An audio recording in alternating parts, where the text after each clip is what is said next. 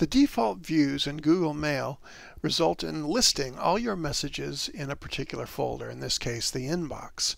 You can go over to the gear and you can select comfortable, cozy, or compact, but what that does is essentially gives you a little bit more space between the items listed in your list view.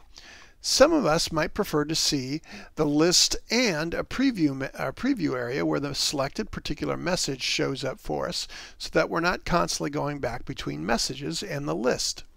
To do that, we need to enable a lab setting in our settings. So I'm going to go to Settings, and then I'm going to go to Labs, and then what I'm going to do is I'm going to scroll down to Preview Panes. And what I'm going to do is I'm going to go ahead and enable Preview Panes. So I need to save that now that I made a change. So I'm going to click Save Changes. And now that particular setting is actually going to be in my normal Google settings, my Gmail settings. But you'll notice it added this new icon here.